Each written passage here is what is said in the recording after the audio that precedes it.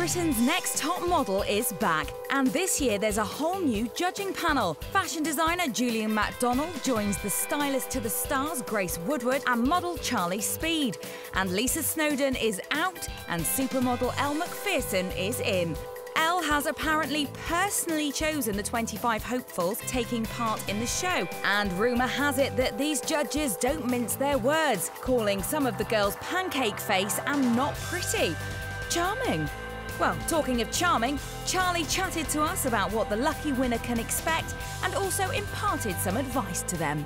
I mean, I think that the thing about the show and about the whole new panel change is that some serious industry professionals now who can really impart a lot of truthful advice. I mean, the highs are travel, people, massive highs, major people you're going to be working for. You know, when you make it to the top, though, you work very, very hard, and there's a lot of time maybe spent on your own and spent in strange places, and you know, there's a lot of competition.